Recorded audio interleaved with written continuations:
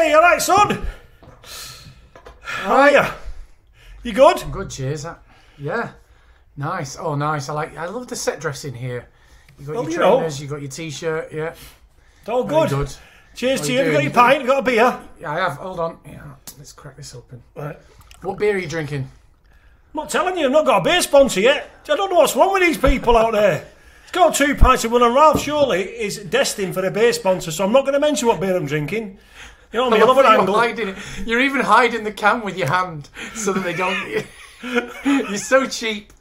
Bollocks. You're like holding the name to ransom until you get a sponsor. I love it. Mate, I tell you what, we'll big them up as well when we get a sponsor. Cheers, mate. All the best, everyone out there. Nice one. Here's to you lot. Cheers, and this is to say thanks for the response for episode 1. Went down really well, so thank you. We had a bit of a Wi-Fi issue with because I now I'm wait. What do you mean we had a bit of a Wi-Fi issue? What? Well, I yeah, I did. Wi-Fi. I did. Don't drag me down with you. I live in the 21st century. No, I know, man. I'm still analog. I'm shy with stuff like that. The Wi-Fi drives me crackers. I don't get it. And I've tried to get it, because I'm doing it down in this bit now, in my lodge. Ralph. Stop saying lodge, it's a shed. It's a shed with a bedroom. It's not a lodge. It's a shed room.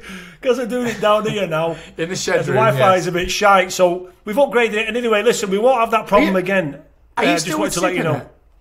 Oh, bollocks. Supernet? Well, I can't get out of it. It cost me 500 quid to get out of it, so I'm still with him, but I'm just going to slag him off every month. Yeah. I'm just going to keep I'm just going to keep telling people not to be with him.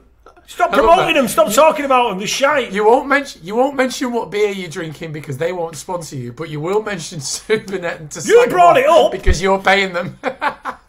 You brought it up. I love it. No, but yeah. So anyway, yeah. So the my Wi-Fi is all sorted now. We're using different technology. So me being glitchy in that first episode, even though you all seem to be all right about it, it won't happen again.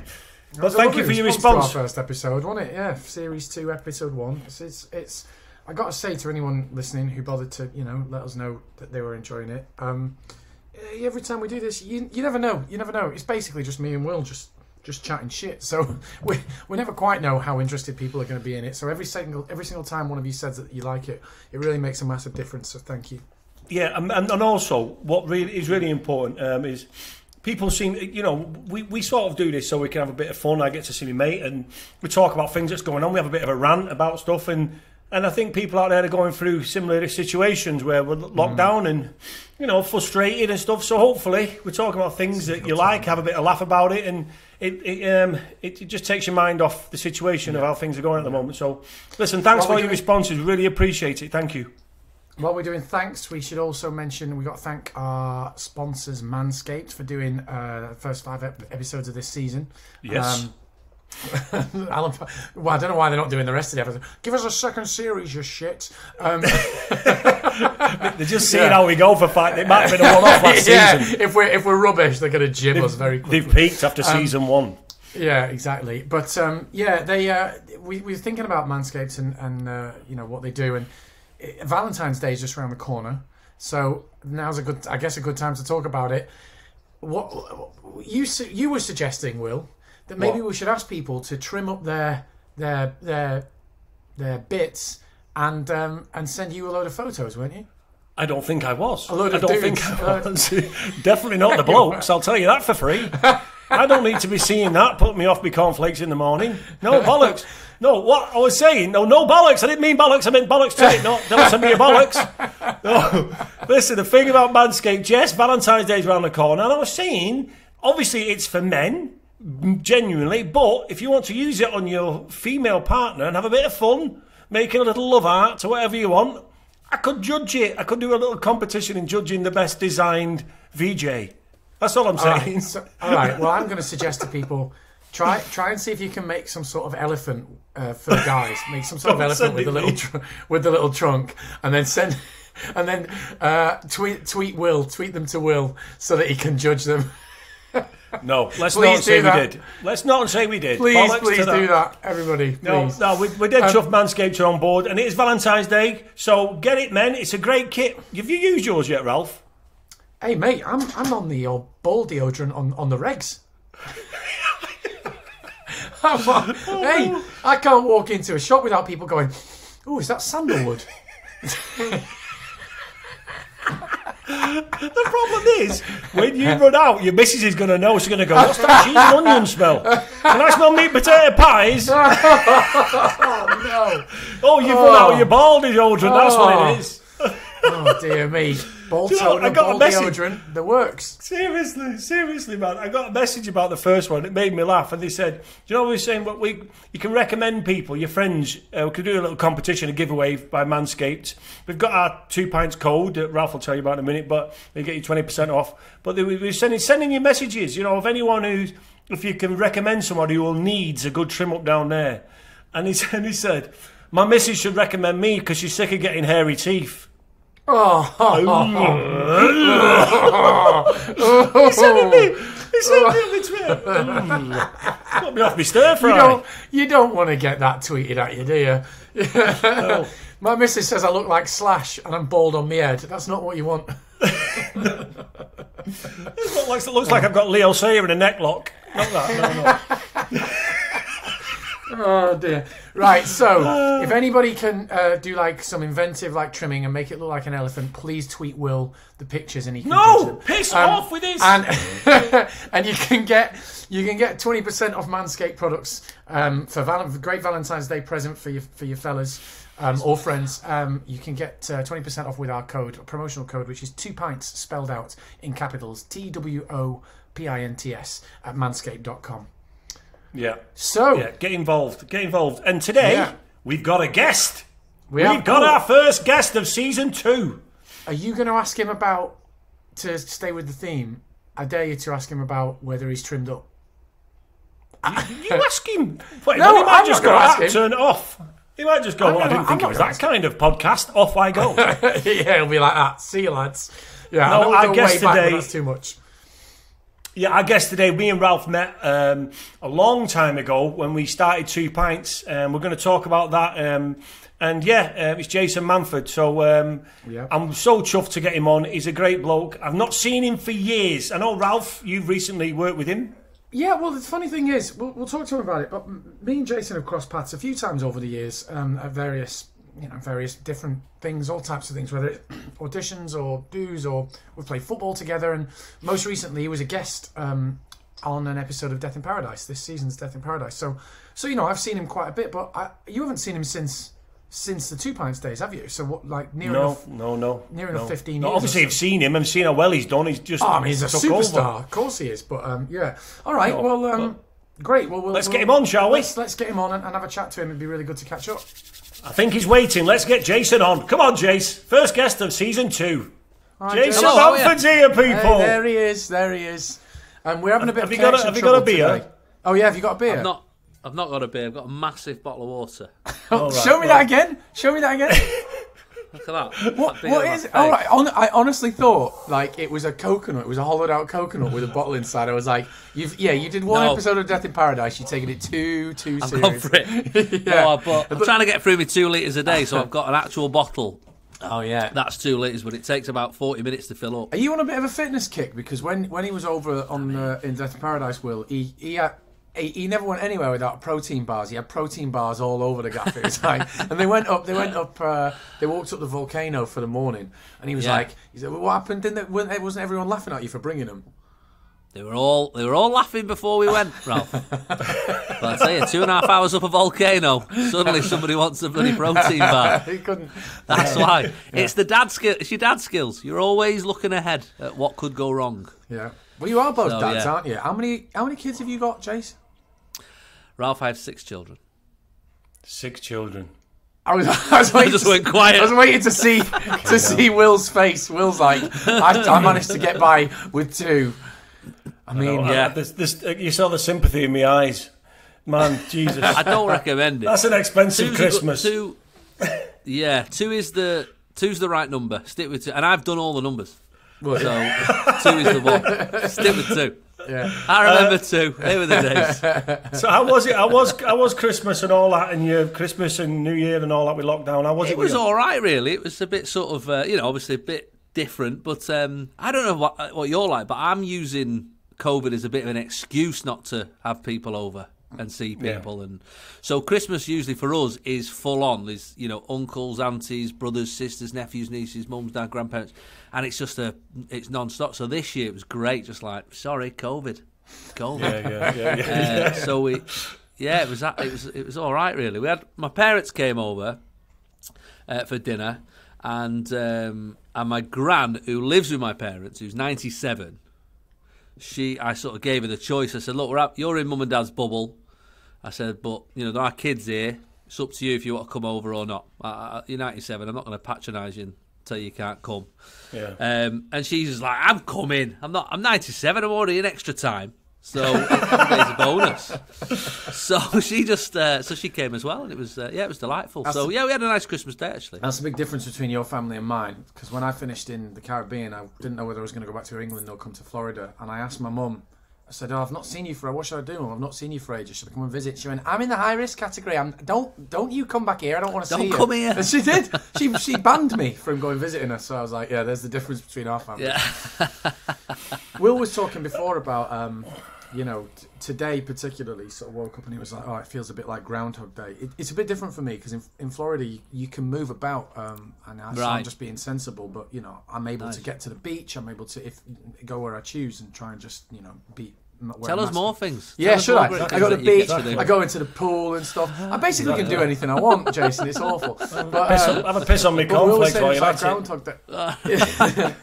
So how was it for you? How's that, like the whole? We were thinking like it's probably like that for a lot of people. How's the whole lockdown thing going for you? Still all right? Even able to do gigs? Think the only way you can No, not at all. I mean, early on there was a few I did a couple of drive-in gigs, which were just weird. Just people honking the horn instead of laughing.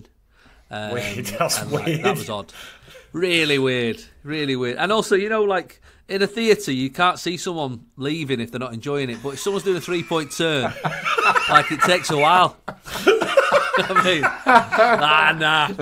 I'm over this. And then wheels spinning out the car park, gravel going everywhere, going, that was shit. Yeah, so it was, they were a bit of an eye-opener. And then there was a couple of socially distant gigs that we, people with screens and masks and all that. And they were all right, to be fair. They were well organised, but it's not the same. So I've just delayed everything. I put tour back till September and all that. So in that respect, no, the work isn't happening. There's little bits, like you said, Death in Paradise, another couple of little odd jobs here and there. But in general, I'm just sort of homeschooling and doing people's podcasts. Well, how is the homeschooling? Because it's not something I have to. It's not something I have to contend with, this homeschooling thing. But how do you find it? Because the idea of Will having take part in educating his kids is a terrifying thought for me. How old are your kids, Will? My son's 16 and my daughter's 12. So 16-year-old. He's at college. Well, he stays in bed till 3 o'clock in the afternoon, so that's a bonus. So he don't want anything till at least 3, 4 o'clock. So that's all right. And my daughter's doing online schooling, so she gets up, gets a laptop open, and then that's it. Yeah. So that's what mine are like now. What could I teach her? The first one. No, I mean the first. Well, my youngest daughter's 6, and I'm, looking at her phonics and her maths and all that, and I'm like having a quick Google behind her back, to see how to do it. So, and that's a 6-year-old. So I've got no chance for the 11-year-olds. The first lockdown was much harder. I started to think teaching was about 70% printing, because that's all. I just was doing that all day, just printing stuff and fact sheets and all that. And then, of course, everyone's evolved, and teachers are nailing it now, and they've got to a point where they're doing this online schooling, and it's all right. I just feel sorry for them, because I'm sure, like your kids as well, and you'll remember as well when you're at school, Ralph, is actually learning, education is about 40% of school life. Yeah. The rest of it's like who did what, who said what. He did that. And coming home and having a gossip and learning the rules of the Serengeti and society. It's social. Just learning the rules of the jungle. So isn't it? It's hard that because when I picked my kids up from school, even at primary school, I never ever got him in the car and said, "Right, what did you learn today?" I'd say, "Right, who was naughtiest in your class today?" And they'd tell me. And I have this little trick with the kids where I tell them that I'm able to tell whether or not someone's good or bad purely by their first name. And so we played this. So we played this game for about a decade, and they still think I'm like a genius because generally 9 times out of 10 I'm bang on. So hold on, where does Ralph and Will fit into that? Well, I mean, you're adults now, so you've had time for society to catch up with you. But if you were children, my kids come home and I said, right, go on then, name the kids in your class, and they said Ralph, I'd say, naughty, 100%. He is a wrong'un, absolute wrong'un. Yeah. Talks all the time, messes around, doesn't concentrate. Do not be his friend; he's going to drag you down. Will, and if they came back and said Will, I'd say, first I'd say, is he William or is he Will? Because that's obviously a point of difference. If he was William, I'd say he's sound. No, he's there to learn. He's not. He's definitely a Will. He's there to learn. If he's Will, I'd say let him and Ralph hang out together. Oh yeah, I'm William, but at school there was a period where people called me Wilf. And I nipped that right in the bud. Wilf, I was like, listen, I got a Christmas card with Wilf on it. And then one kid that was a bit of a geek, to Wilf, I was like, well, that can fuck off. Don't be starting calling me that shit. Don't get that to catch on. And this kid who I didn't really speak too much, he spelt it wrong and spelt it with a TH on the end. It said Wilf. He just didn't get it. And I was like, well, you can definitely fuck off. I wanted to ask you, Jason. Fights at school? Oh, go on. I wanted to ask you, Jason, just because about school. Yeah. What was you like at school growing up in Salford and that? Was you always like the clown of the class? Was it always in you to be a comedian or a performer? No, not when I think back. Like, I didn't go to school in Salford, so I was born in Salford, and then we moved to Moss Side for a bit of peace and quiet. Mm-hmm. That's where that's from. Yeah. No, so we grew up there, and we went to school in Chorlton, really, sort of Chorlton, born in Nell Lane Estate. So it was pretty rough, but it wasn't like. I don't know if what you were like growing up, but I've said this phrase a few times to my mum recently, which was when we were growing up, as long as you didn't bring the police to your parents' door, you were a good kid. Like that was the line. It was just like, he never brings the police to our door, and that just meant you were good. Like that was our level. Oh, you didn't as get long as caught. you weren't a criminal. Yeah, exactly. Yeah. Well, how many times did you bring the police to your door, Will? Not only a couple, not many. No, it was literally just... just something simple. Like, I wasn't a criminal. I was too scared of my dad to be a criminal. I got dared to run over a car. It was a parked car, and I got dared to run on the bonnet, on the roof, on the back, and jump off it. And the bloke looked out of his window and saw me. And then phoned the police. And my dad went round and threatened to punch his head in because he went, listen, I'll deal with him. You don't need to phone the police. to the bloke. So that was that sorted. So who was your inspirations then at school and to what made you want to do this? There must have been a part of you that wanted to get involved in performing arts or something. Yeah, I was always interested. I had a really good English teacher. And who I remember like you said, I was messing around in class. I was always at the back with the lads and having a laugh.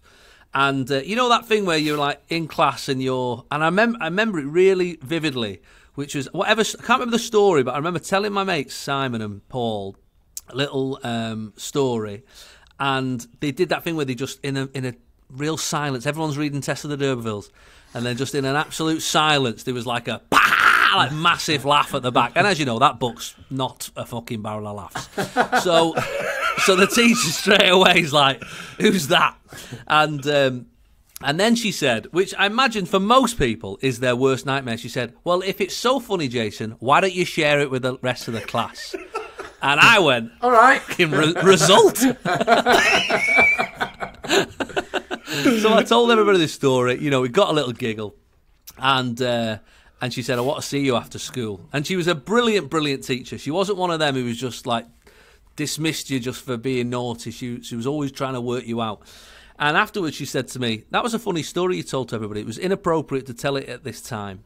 You know, you shouldn't have told it, but it was a fun story. You obviously enjoyed telling it and everybody enjoyed listening to it.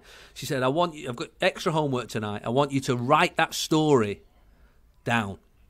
And so I wrote it down. Next day I came in, I gave her this, 300 words, 400 words or whatever. I gave her this homework, she marked it. And then she said, now I want you to go back and rewrite it, but I want you to take out any of the stuff that's sort of not interesting or doesn't move the story on, and I want you to replace it with your imagination.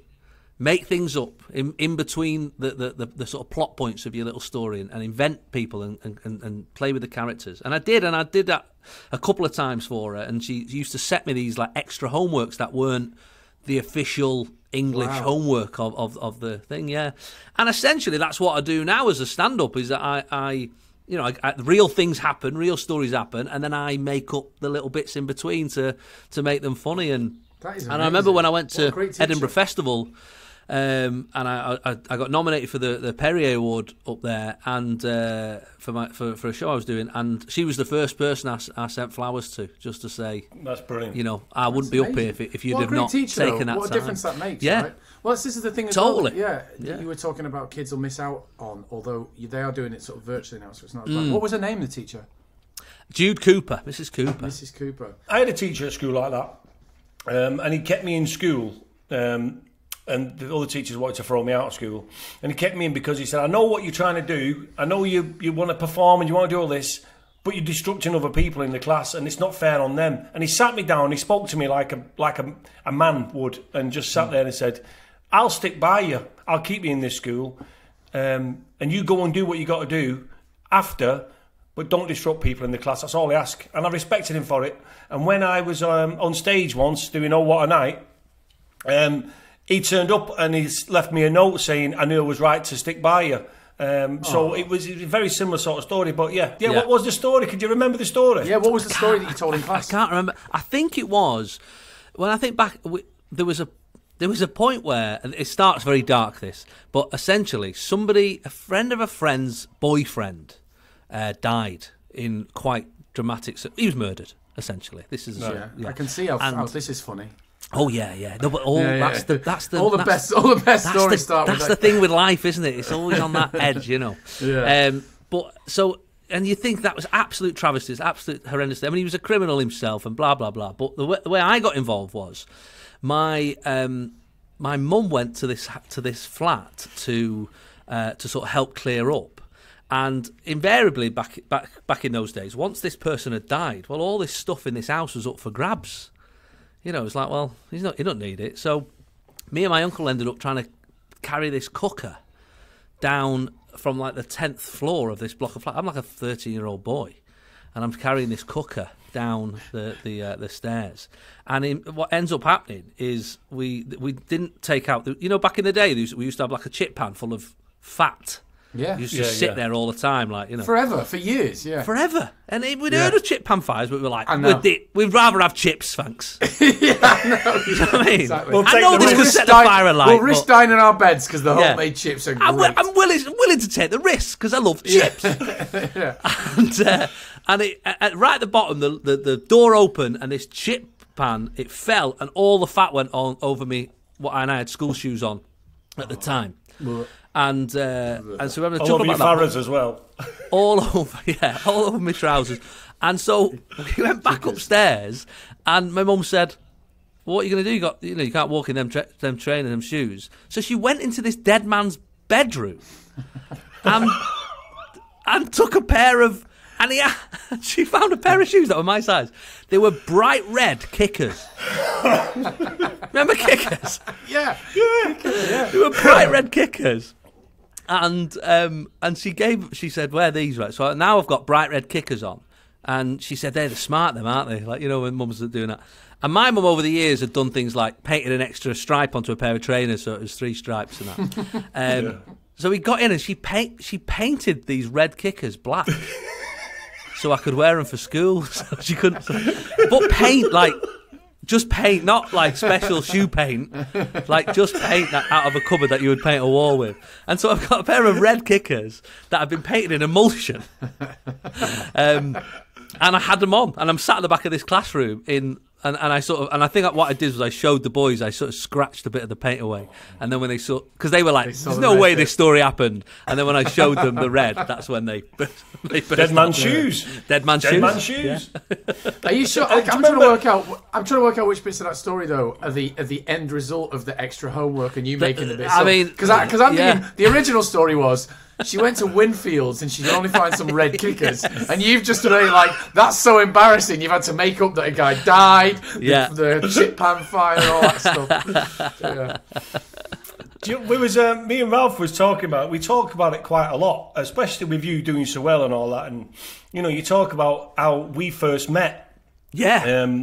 It's just weird how things like that happen, and you sort of come together and you meet, and then you go off in different directions, and then you see people's career all just blow up. And we were over the moon for you. I mean, obviously, it's been amazing how your career's gone, but. I mean, them days doing warm up for 2 pints. I mean, was that a scary thing to do? Yeah, is there anything you remember particularly about doing warm up for 2 pints? I remember it being one of the most I loved it because if you think I was doing the clubs, and even just to let you in on the numbers, I'd be doing £100 a gig, tops, and that was a dream, because I'd be doing 5 or 6 shows a week and if in London, a couple of shows a night, so you're laughing, And the dream was to try and get to a point where you could do the comedy store where you would get £200 a night.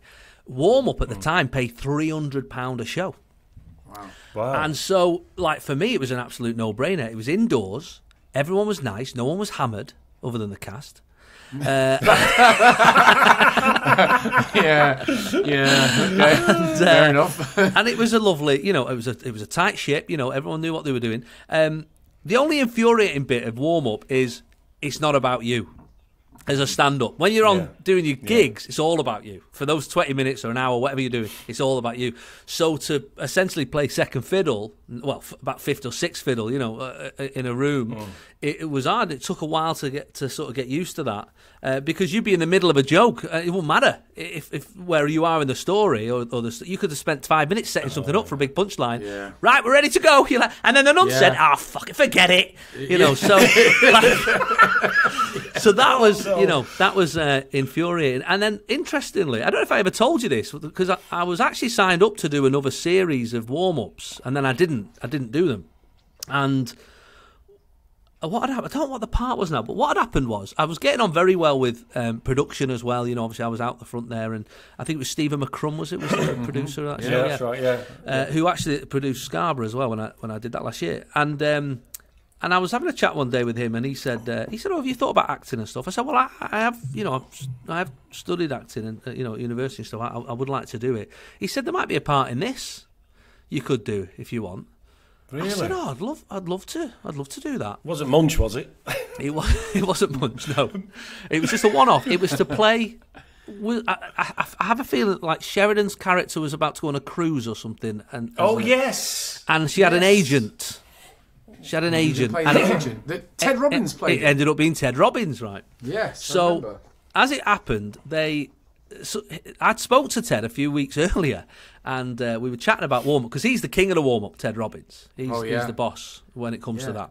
I remember when I was going to see Mrs. Merton when Caroline was doing that, and I was really young. Ted was the guy who was the man. He's the man, he does the lot.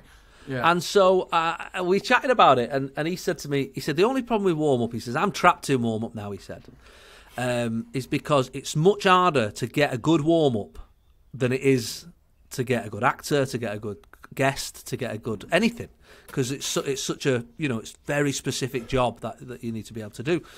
And I sort of didn't really think about it. And then Stephen McCrum said, "Oh, do you want to do this part in the show? Do you want to be this agent in the show? It's only a few lines, but it'll be a laugh." So I said to my agent, "I'd love to do it. It'd be amazing." And then she came back to me and said, the production team have said, "Would you do the part but also be able to do warm up on the night? Would you do both jobs?" Saving money, 2 for 1. 2 for 1. Get 2 for 1. That's a BBC for you. 2 for fucking 1. Yeah. And then they go, "We can't pay you any extra." I said, "I don't know if I can, to be honest. It's so different, to be able to do that. I don't know how I would be able to do that and then go do my bit and then come back out to the crowd." That'd be so funny, wouldn't it be like? Anyway, hold on. I'll tell you the rest of that joke in a bit. I've just got to pop off, get into costume. How's that going to work? So I thought, so I said to her, look, I tell them I can't actually. I said, look, I can't do that. I'd love to do the part. I can't do the warm-up on the night. They came back, they said, look, we've gone for a different actor because we'd rather you did the warm-up on the night than in it. I said, okay, fair enough. That's fair enough. You've got a proper actor. Turn up on the day, fucking Ted Robbins, king of warm-up. I was like... What? He could have done this. Yeah, you were like, oh, they've gone a different way because they don't trust anyone else to do the warm up. Absolutely livid I was, and I've never done angry warm up before, but no, it was. And afterwards, Ted actually, I caught Ted in. He came to my dressing room. Dressing room. I had a little sort of area that I was allowed. And, cupboard. He came to your cupboard. Yeah. And he came over and he said, "Oh, what's you doing your warm up tonight, Jace?" And he said, "You're really good at it." And I said, "Oh, thanks, Ted." And obviously coming from him, it meant the world, you know. And he said, "Have you got much more?" And I said, "Yeah, they've just asked me if I'll do next series. Actually, I've got 3 left on this, and I've got another series." He said, "Can I give you a bit of advice?" I said, "Yeah." He said, "Do these 3 that you contracted, and then never do warm-up ever again." Wow. And I said, why? And he said that again. He said, because otherwise you'll get, he said, like me, you will get stuck as the warm-up guy. And so I took his advice, and I thank him every time I see him. You regret that now, because you've not really made it as a stand-up, really. Your career went tits up after that, didn't it? Yeah, you just disappeared after that. No, I might send Ted some flowers as well. What was the break, Jace? What was it? What was the moment where you think, oh, you know what, I'm on that conveyor belt now to actually make it and really make success of your career? I was very lucky, actually. I mean, I don't believe in luck in as much as, you know, the harder we work, the luckier we get, you know. But you can have moments where, you know, just serendipity came together and helped you out. I went up to Edinburgh. I had a good Edinburgh in 2005, and like I said, I got nominated, and that sort of, because TV people are generally a bit lazy. So once you're in like the top 5 of something, they can sort of go, oh, we'll just look at these 5 rather than traipsing over the country, you know. True. And so I had decent Edinburgh, met a few decent people up there, and had a meeting about being a guest on 8 out of 10 Cats. And so I did a couple of auditions, was a guest. I was on Dave Spikey's team. Dave Spikey was the captain, and again, just fortuitously. I was on. It was me, Dave Spikey, and Piers Morgan were on the same team. And Piers Morgan, I don't know if you know who Piers Morgan is. I'm vaguely aware of him. Yeah, sure. So Piers was sort of, you know, he likes a combat, doesn't he? And maybe he's learnt his lesson over the years. I don't know, but there was definitely a moment in the show where he had a couple of goes at me. Even though we were on the same team, I was sort of an easy target, brand new, never done telly, you know. And he'd had a couple of goes at me. One was something about the North, and he'd had a bit of a go at that, and I sort of took it and laughed it off. But then later on, he'd done a joke about me being overweight or fat or something like that. It was a bit below the belt. Everyone sort of was a bit like, ugh. And the audience, they were laughing. He said it, and then it went silent.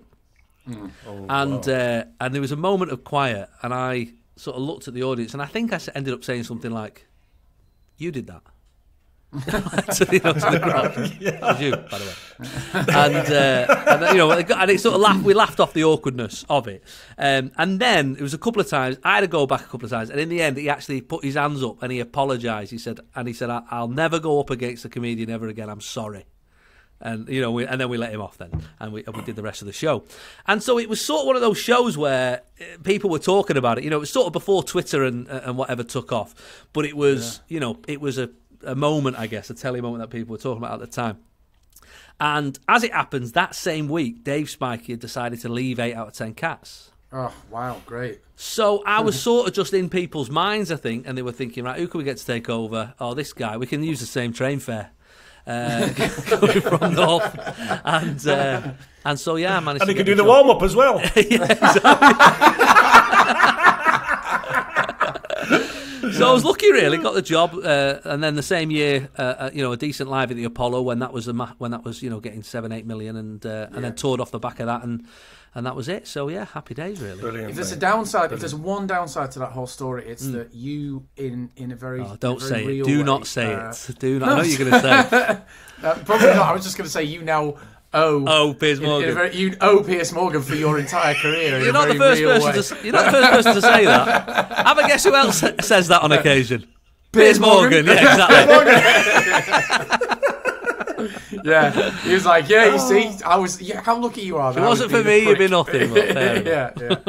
But you know, there's a thing though that I think that you've done because you didn't just stick to the comedy, which is I'm the same, you know what I mean? And I think a lot of us are, where you think, you don't want to just do these other things you want to try. You think, well, I love that, but I'd love to have a go at that. And you seem to have...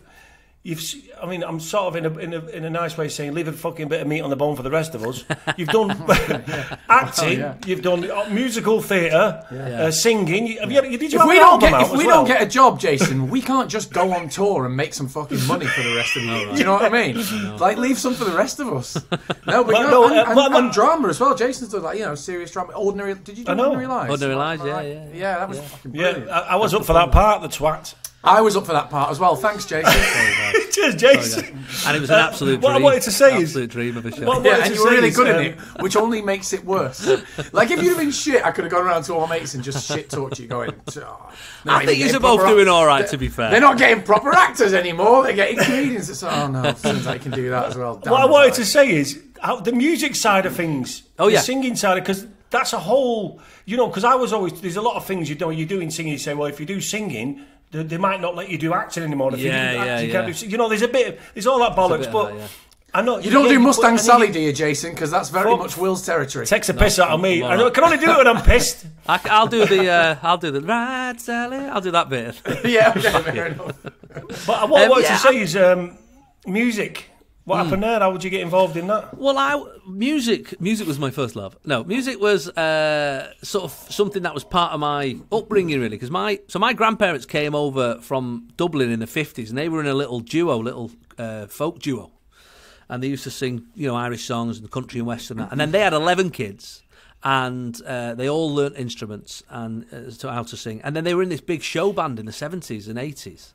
So when I was growing up on a Sunday, we'd go to the Little Western pub in Moss Side, and we'd watch my gran and family all singing. And then in the second half of their show, they would get people up, whoever was in. Where's One-Eyed Willie? Yeah, come on up, Willie. Where's John with the mandolin? You come up. And then I would go up. I'd be about 7 or 8, and I would I'd sing some Elvis, some Neil Diamond or whatever, and that's how I sort of first started, really. So I always was able to sing, and I always loved singing.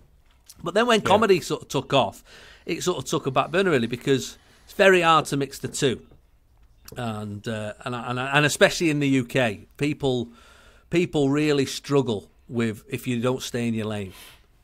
Exactly. It's not like the Yanks are like, the Yanks are a bit like, what, did you used to present the Apprentice? Come and be president if you want. Exactly. Totally. I found that being overrated. The attitude over here is like, and you can do this. Great, let's get you to do that. It's a very different attitude. I think women are better at realising you can do other things. Like, I guess because they're able to multitask. But blokes do struggle with, like, stick to your day job, mate. Like, But so I just enjoyed doing it, and I managed to get a part in Sweeney Todd in about 2012. But by genuine, it was on Spotlight, and I just asked for an audition, and I auditioned 3 or 4 times, and got this sort of smallish part in Sweeney Todd. And then, like you go, once you've done 1 or 2, it gradually, you get up for a few more. So I love doing it, but I love the stand up, and I have to sort of have the 2 really. Running. What about the Masked Singer? How was that being was it the Head Jog you was on the Masked Singer? I was the Head Jog last year, yeah. Are you not? How was that?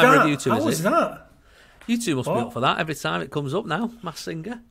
Do you know what? Actually, I usually get asked to do everything. I'm a celebs and you're this. We all get asked to do them because they're always looking for people. But they never asked me for the Masked Singer. And it's not great. until this moment that I've ever been slightly insulted. But why have they never asked me? You won't be able to get the costume head on past your nose. That's the problem. Well, unless I could be like, is there a big bird with a giant beak? I don't know. If a parakeet, if there's ever a parakeet on the Masked Singer, it's Ralph. Keep it on. Keep it on. To be fair, Will, you've been a sausage, though. Yeah. How was it, though, Jace, being on that? Was it Mate, good? It was an absolute laugh, yeah. Honestly, it's one of the most fun I've ever had. I think partly because you were covered up in this mask and suit and that, and you could become this little daft character. And so you could sing songs and sing in a way that you wouldn't do if people could see your face. The inhibition, I guess, sort of goes because nobody knows it's you. And because you filmed it all in advance, you're not looking at Twitter like after the first week and letting that affect your thoughts or performances and stuff. So I just loved it, and it was the secrecy was like. I think the government could learn a thing or two from how they do the Masked Singer. Do you know what I mean? Like, we don't know who any of the Masked Singers are, but we know all the plans of the government about COVID weeks before they tell us. But you're like, I still don't know who the sausage is.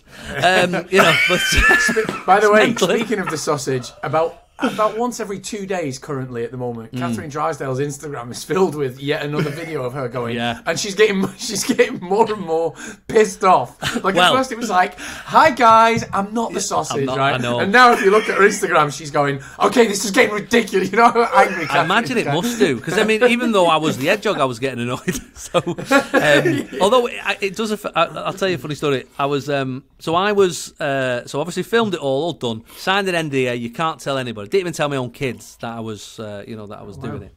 And my daughter was furious in the final when she was at a sleepover with her mates. I was like, I think I would know if it was my dad. Livid.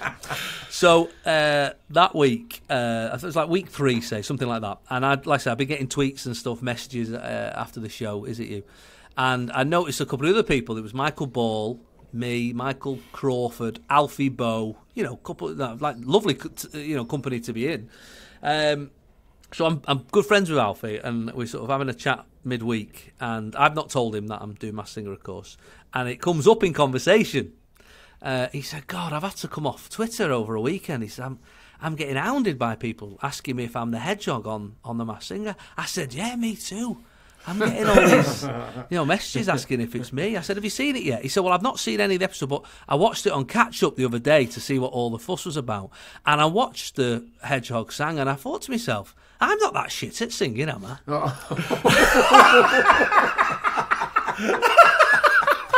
Oh, no. He said that to you? And I went, I'm on the phone like that. I'm like, "Yeah, no, I know what you mean. Yeah, like, yeah, me too."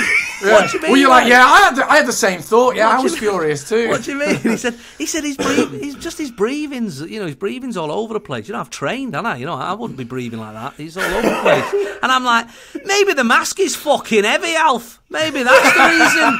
Maybe that's the reason his fucking breathing's all over the place. So we sort of let it go, like, and then the final happened. And obviously, masks come off, and it's me. And when I got off stage, when I watched the show, afterwards, one of the first texts I got was Alfie Bow, and it just said, "I think I owe you an apology." Oh, really? I thought you were going to say. Texted you going, "Sort your fucking breathing out." Yeah. No, it's a nice guy. I'll give you a few lessons. It was, it was fun though. It's totally random show though. Like because you don't know who the other contestants are. Oh, really? No, you don't know who anyone is. Yeah, so, and obviously still nerve-wracking. So they put you in your dressing room? So they literally pick you up. I was in the middle of rehearsals for a play, and they pick us up 3:00, drive us up to this studio, and about 20 minutes out of the studio, you balaclava, mask, just like a visor, a big hoodie that says "Don't speak to me," gloves, everything to sort of disguise everything that you can say. Hoodie up, and then you dropped off literally outside the door. One person gets you. You're not allowed to talk to anyone. They're not allowed to talk to you. You go in your dressing room, and you're in there till about 20 minutes before you're due on stage. And they've got someone out there in their dressing room. You come out of your dressing room. You go in. Only sound and costume know it's you, because they need to sort you out. And then you're on, and you sing live. It's all the mics inside the mask. Wow. And it's all secret. But it's weird because sometimes you're backstage and you're with the other other people in costumes and that. And you know what performers are like, they're nervous, And so you end up like holding hands with each other, even though you don't know who they are. Right. And you're just nervous of holding hands with the fox and the monster, And fucking nervous, like. And it's only when I'm watching the show, like week 4 or something, I said, "Oh my God, I spent 2 weeks holding CeeLo Green's hand." Like, I just didn't realise. Just a pair of us holding hands, like, no idea who each other are. Yeah, it was great fun. Yeah. What a bizarre show. What a bizarre idea. In fact, how was that? How did they pitch that idea to you to be a contestant? And what was it about it that, like, I'm trying to imagine. Massive in America, going, now. Yeah, I think it was massive in America. It was Korean, and then it was massive in America. Show, and then they came to us, and I was sort of, because I've never really done any of them sort of celebrity things or anything like that. It's not really been my bag, but it was a producer that I worked with on 8 out of 10 Cats, funny enough, Derek McLean, and he sort of came to me. And at that point, they were still unsure. They didn't have a lineup of judges. I don't think they even had a host, but they were just trying to get people in. And I was actually originally talking about judging, being a judge on the show. And then gradually, after I was talking to them, they said, "I think it'd be more fun to be a contestant." And I said, "I think it probably will be as well." So, that was it. Really, just it came up. So it was sold in that. It'll be a laugh. And it'll be a massive show, and also you get to show a lot of people that you're able to sing who might not know, and that's always fun. Yeah, and it's also because you enjoy singing. It's a way of, and you I think you said, I saw an interview where you said it when because you're in the mask, it takes away a bit of the nerves that you would have. That they can't 100%. see you. So. Yeah, I'm doing like Sia, singing Chandelier by Sia. I think there's no way I'd be on telly giving it.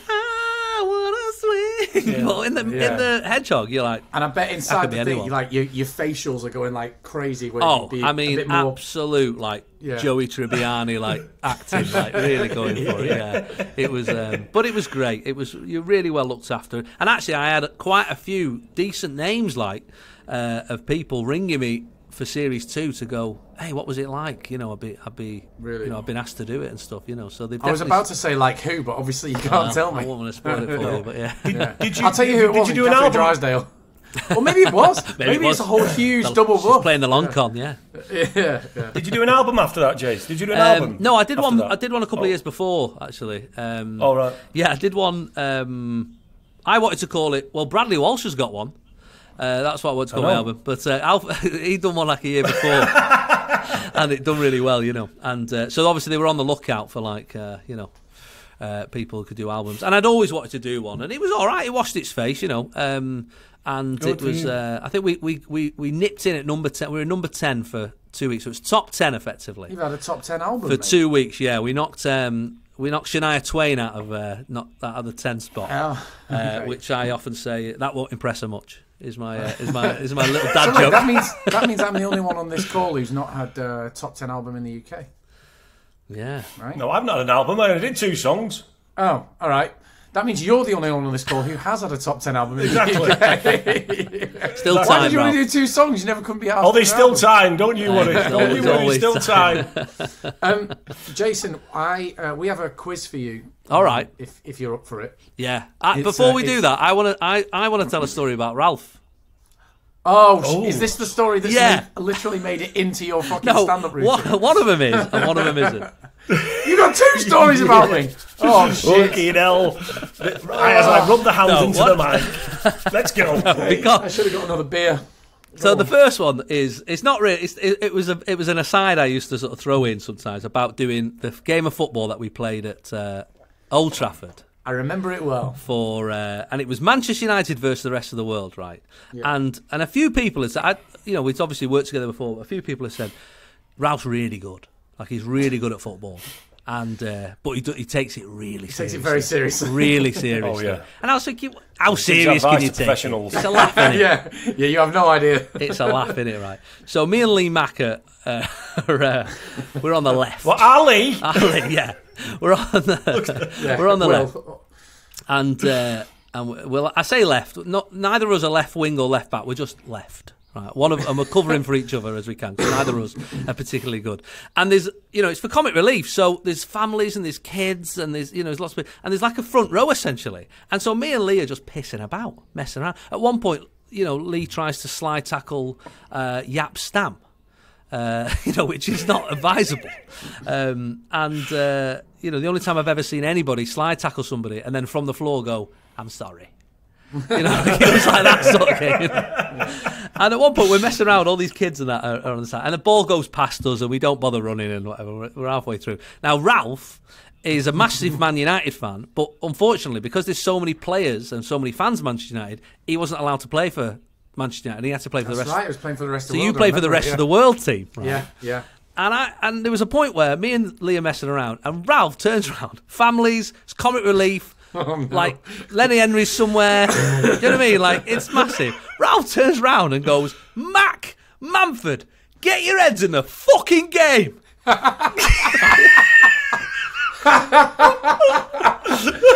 Yeah. There's all these parents putting their hands over their so kids' wrong. ears like... Don't listen to that naughty man. Pudsy's crying in the corner. Yeah. Poor Richard Curtis is like, what's going on here? This is not what this is about. Oh yeah.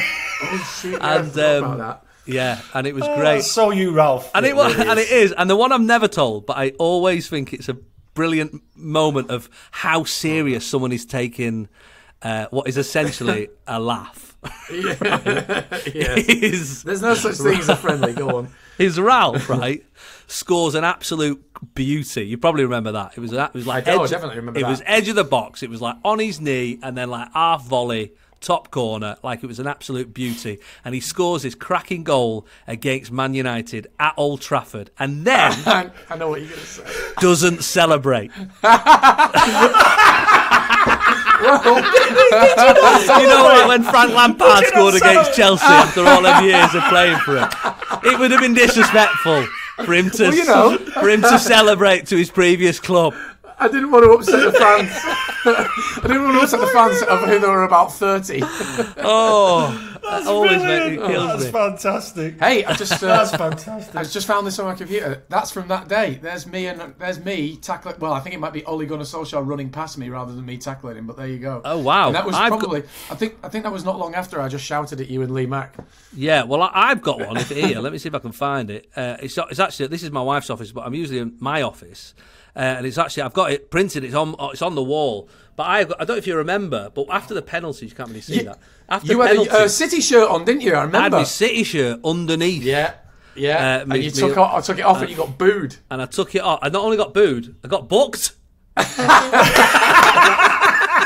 That's excellent. at a charity gig. That is excellent. That is excellent. Oh God, man! I've got just before we do the quiz, I've got some questions that I asked the people who were on Twitter and social media. Of course, yeah. Just because I knew you were coming on, and they're only daft, but bit of fun, you know what I mean? Yeah, and I just thought we'll do a couple. They said if you could only have one for the rest of your life, what would it be? Greggs or McDonald's? Oh, that's tough. That I'm going to go Greggs, I think. Yes. Yeah, I think so. I think so. There's more healthy options in Greggs, isn't there? I'd say Greggs as well. Yeah. Yeah. The only I love Greggs, and I love like they were stalwarts right through the pandemic. The only thing that they need to sort out is someone needs to invent at Greggs a display cabinet that keeps everything warm all day. Because the amount of time, it's the only shop I ever go in. I go, what have you got that's hot? Like I never say what I want because they go, oh, it's cold. That I go. Like, why can't they just have? Why have they not invented a thing that just keeps it warm? What have you all got the that I can eat? Yeah, because there's like two temperatures at Greggs. It's either freezing or it burns your face off. Yeah. So I need a middle ground. Totally. Now this is a bit different. Go on. Snog, marry or shag, right? Nicola Sturgeon, Right. Anne Hegarty, the governess from The Chase, Yeah. and Annie Wilkes. That's Kathy Bates in Misery. Oh crikey! Snog, That's marry, a tough and one. what? Snog, marry or shag. Snog, marry or shag. Nicola Sturgeon, Anne Hegarty from The Chase, or Kathy Bates in Misery. Annie Wilkes. Well, I'm going to say. Kathy Bates. That's a character, isn't it? So I'll get away with that. Just saying. I don't think you'd have much of a choice, would you? She's just nobbled your ankle. Yeah, exactly. At least. Yeah. smash your ankles in if you don't marry me. So be shagged. Yeah. Snog and marry. And also, if the marriage to I'd be thinking about marrying Annie Wilkes because if it's awful, you're not going to last long anyway. So Well, that's that. No, I think I'm just going to get it over and done with. I think one bish bash, and then also I'm not very good at it. You know, even though I've got 6 kids, so I think she'd probably let me go. I'd be one of them. Like, what do you mean you're letting me go? You keep everybody. I'd be furious. yeah, dead insulted. Snog and marry. So the other two you're going for? I reckon I'd snog Nicola Sturgeon. I quite like Nicola Sturgeon. I think she's neat. Like, so I like her. I think that'd be a laugh. She'd be a fun night out. You're going to marry Anne Hegarty, and then marry Anne Hegarty because she's Hegarty. dead clever, and so you'd never not have anything to. And also, you'd Apparently never have that she's very, moment where very you're like, messy. yeah, you'd be like, oh, what's that guy called? And then you both like, she would just fucking know every time. You know? Yeah. She'd tell you who it was and then tell you the No, I think birthday, she came death across date. well in the jungle, and I think she looks like a laugh. So yeah, and that's all you want really. Because I always think, when it comes to relationships anyway, it's about a laugh in it because sex and all those sort of things. That's a couple of minutes a week. But having a laugh. Don't show off. I'm showing off. There's sorry, no need to show off. Having a laugh. All right, stud. Having a laugh. Well, that was from Rachel at Bracky, and the other one was from Kells. I've got one more here from Mr. B. What's the biggest animal you could beat in a fight with your bare hands? See, this actually comes up a lot between me and my brother. We have this conversation a lot. Like once we had it so much that one year I got someone to take a picture of me outside Chester Zoo with some boxing gloves, and I sent it to my brother as a birthday card. Because it's a conversation it's like his go-to drunken conversation. I'll tell you, I never thought that when Will asked that question, I did not think the first words out of your mouth were going to be, "This comes up a lot." Yeah, it does. I don't know why. It's my brother's go-to drunk question. So, I think we've managed to get up to about a cow. I think over the a cow? Yeah, I reckon I could probably batter a cow. If it come to it, I'm scared of cows because they're big. Also, if you get them at night, they sleep standing up, don't they? So, could take a few of them out at once, like dominoes. Cow dominoes. Let's do line them up and just push them over. That's all. I've got. There's one person here, Margaret Moffat, has said ask you about the volunteer driving you've been doing over COVID. Is that true? Yeah, volunteer driving. I've worked for a little charity here in Stockport called the Stockport Car Scheme, and you just pick the old folks up and take them to their appointments and get vaccinated and all that sort of stuff. So I've been doing it since March. Good. Yeah, nice one, mate. Yeah, it's been all right. Actually, it's been a laugh. Good. People keep saying, "Oh, that's a nice thing for you to do," and I go, "I've got 6 kids, mate. This isn't for me. I do it for me. I'm a selfish volunteer. I get in that car. I'm like, this is not your time, Doris. Quiet. This is my time." So do you go to my sister's cafe in Romley, Mellor's? Oh yeah, Mellor's in Romley. Yeah. Yeah. I'll pop in for a brew. That's where I'm from. No, I know. I'm from Stockport. I'll pop in for a brew. Stockport. Yeah. Well, that's it. Jace, while we're doing questions, I got asked. This doesn't particularly. Sorry, Jason. I have a bugbear about this. This doesn't involve you, but I need to know the answer to this because I'm fuming. Ryan Parkinson 22 Will wants to know, Ralph, why doesn't Will Mellor follow you on Instagram? It's a very fucking good point. Does he not? Why doesn't Will Mellor follow me on Instagram? I didn't know. I didn't. I don't think he follows. Actually, I noticed that the other day when you tweeted about the thing. I don't think he follows me on the old Twitter either. Oh, Will. Who does he think he is? Mortifying. I know. What a bellend. No. Do you know what? Let me just have a look. I think it's probably because you take pictures of yourself on TV. You take pictures of yourself on the TV Times front cover and post it. That's probably why. You sad bastard. Correct. You've took a picture of the TV Times. What's wrong with you? Listen, the next time you're on the TV Times, you're welcome to as well. I'll take pictures of myself and post it and say, "There's me on TV Times." There's been plenty of pictures of you on Broadchurch and all that shit. This is the first time I've ever made it. All right, give me a break. I've actually got a bone spit with you, Ralph. Actually, while we're talking about Death in Paradise, I was listening to your interview on Virgin when you said that I had a miraculous tan that came out of nowhere. Did I? Yeah. You made it sound like I'd been to some sort of tanning salon before I came out. To Guadalupe. Yeah, I did. I remember now that was the implication I was trying to get. Unbelievable. Well, funny, and this comes full circle, this thing, because you know how you're insulted because you're like, as if I, Jason Manford, would ever be seen dead going to a tanning salon. I'm a sound northern lad, right? Yeah. I agree with you. Can you name anyone who you think might have frequented tanning salons sort of circa 2004-05? Oh, I mean, all day long, Mellor. Yeah, all day long, Mellor. Hey, that was character. It was Gaz. It was for Gaz. It wasn't for me. I was thinking of the character. I used to go get facials and tanning. Yeah, but then he was having photos in front of the Heat magazine with his 6-pack out. Like that's, you know what I mean. So that's not. That's then true. You've got to add extra. You know, you've got to go to that extra mile. I respect that. Yeah. Hey, well, wait, what's wrong with a bit of body shading? What's wrong with a bit of body shading? Not at all. Right, I'm going to give you a quiz. Yeah, go on. All right. So this is it's our new quiz. Yeah, Ralph. Go on. No, this is our new thing that we want to do with our guests. This is the inaugural 2 Pints mini pub quiz. Okay. All right. And your specialist subject, we assume, is famous Jasons. Right, okay. Okay, so Yeah. question 1. Yeah. Start Wait, easy. let me set the timer. I've got to set the timer. Is it, it's I timed, didn't even is know it? the rules. How long have I Is it got? timed? You've got 1 minute, as many questions as you can, and there will be a winner at the end of this season. So this is important. About that. Out of all the I'm on celebs. it. And No, I love So a we're quiz. sure some and of these questions are not exactly quickfire, but we'll give it a it's go. going to Okay, start let's go. off. It's going to start off easy and get harder, but you'll know when your time's up when you hear this sound. Matron. Yeah. Nice. It's, Brilliant, It's a brilliant. fart gun. Keeping I found it in my beat, kids. brilliant. I found it in my. It's What a is Minions it, a fart fart gun that gun? I found. Brilliant. And you wonder why your daughter's I not found it asking in you my for help kids. with her homeschooling. Fucking sat in the lounge with a fart gun. I'm just going to work, sweetheart. I love him going, I got it for my kids, bollocks. Neither of them have ever bothered with it. You wonder why Jaden's in people bed think till we've not 3 got a proper PM. job, Will. Because you've got a fucking fart gun. You wonder why we're not on the key worker list. Fart gun man here. Yeah, we're not getting a vaccine anytime soon because of Will and his fucking fart gun. Right, go on I then. love it. All right. Go on. All right, your minute Will, starts. tell me when the timer starts. Yes, you'll know when you hear that sound when the minute's over, but your minute starts now. Go. Okay, which Jason was part of Take That? Orange. He played for Wimbledon, Charlton, Borough, Southampton and Blackpool. What's this famous Jamaican Jason's surname? Oh, Jason. No, it's gone. Don't know. Okay, we'll move on. Another food-related one. He was famous for being Kylie's boyfriend in Neighbours. Donovan.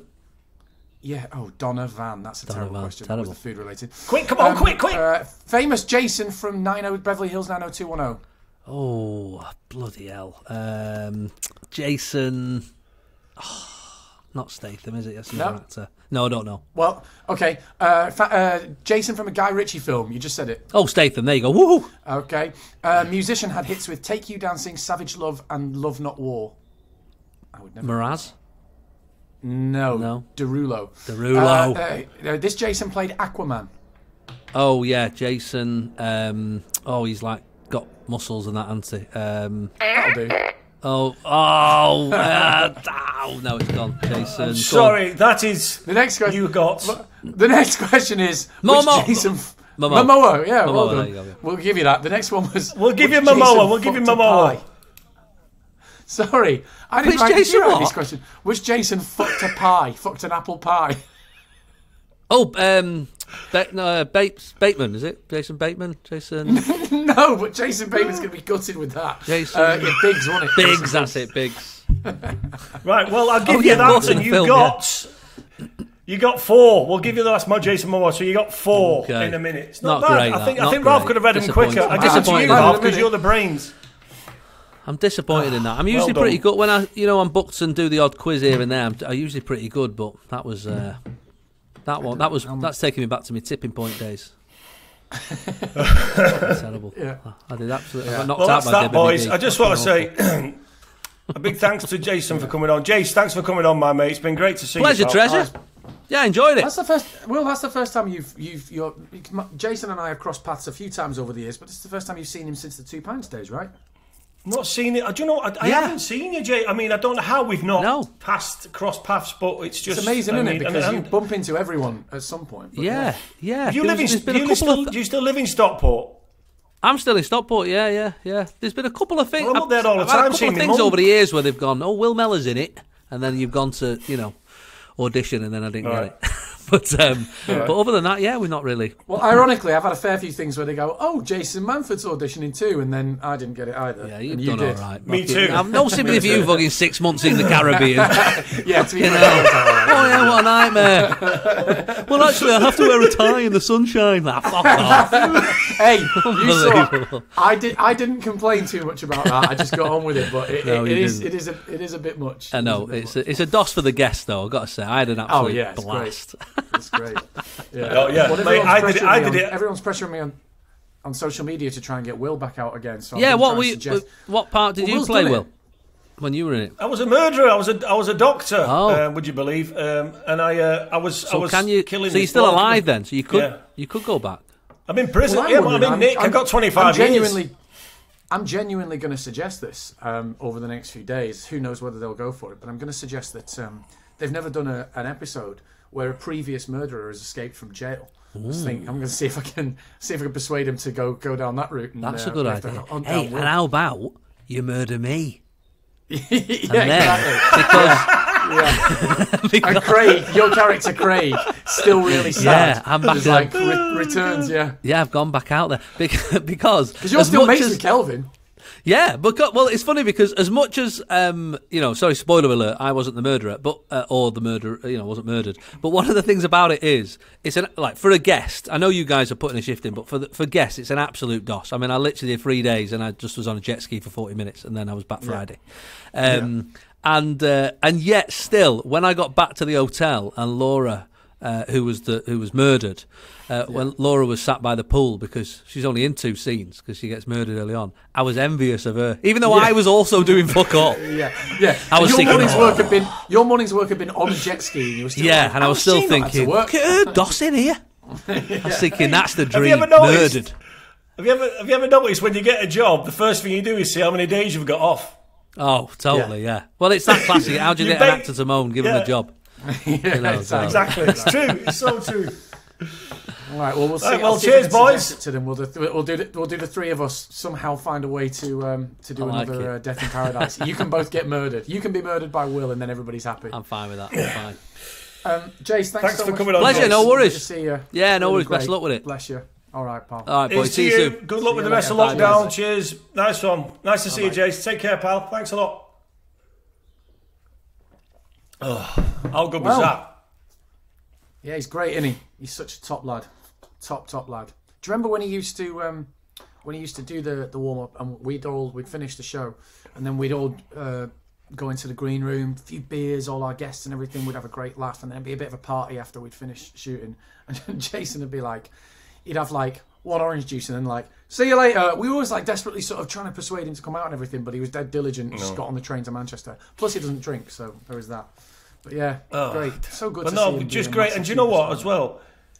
You know what as well is there's loads I didn't know about him, and that's what I love about when you get guests on. I don't try. I mean, you don't want to do too much research because you don't want to think I'll look it all up, then you know it all. And I think people out there, there's stuff I didn't know about him, and it's interesting. And he's genuinely a nice guy. So great really lad, good to have him on, and top lad, and really naturally funny man. And his stand up is what there's a lot of stand-ups that I don't like. I mean, I'm an old school fan. I love Billy Connolly and all that stuff, and people who tell stories. But Jason Manford is the warmest, nicest, funny man on stage. He's so funny, good. He was making us howl when we were out in the Caribbean, mate. It's non-stop, very, very funny bloke.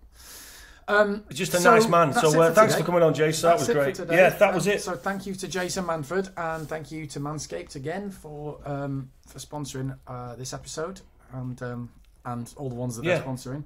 Remember, you can get your 20% off Manscaped with our code, which is 2 pints. You can go to manscaped.com and get 20% off with the code, which is 2 pints, all written out in capitals, TWOPINTS. Yes. That's it. I'll see you in a couple of days, I guess. Yes, I just want to say round the corner is Valentine's Day. So this Manscaped thing, it's not just it is for men, but it's the best kit out there for male grooming. You get boxer shorts, you get a toiletry bag and all this sort of stuff. But Valentine's Day, have a little play around with it. Give each other a little trim. See how you suit it out, and send Ralph all your pictures. Are you going to please do like a shape? I want you to trim like a shape, and I want to see it. What's wrong with you, sick pervo? What's wrong with you, man? I'm just sending you pictures of my genitals. I don't want to see the actual like Frank and Beans. No. I just want to see like how the grass has been mown, and also as if I've not seen it way too many times for my liking. Anyway, it was out and about once every 2 days when we were filming. Well, thank you to Manscaped for sponsoring us, and thanks to Jason Manford, and I will speak to you in a couple of days' time. Yeah, nice one, mate. All the best. We've got a great guest lined up. I'll surprise everyone with it, but we've got an absolute belting guest for the next one as well. So I'll let you know who it is. I don't even know who that is yet, so I'm looking forward to it. And that it's beer a at belter. 8:30 in the morning went down a bit better than I thought it would. See you later. All right, mate. Nice to see you. Bye. Take care, everyone. Stay safe and stay positive. Ta-da!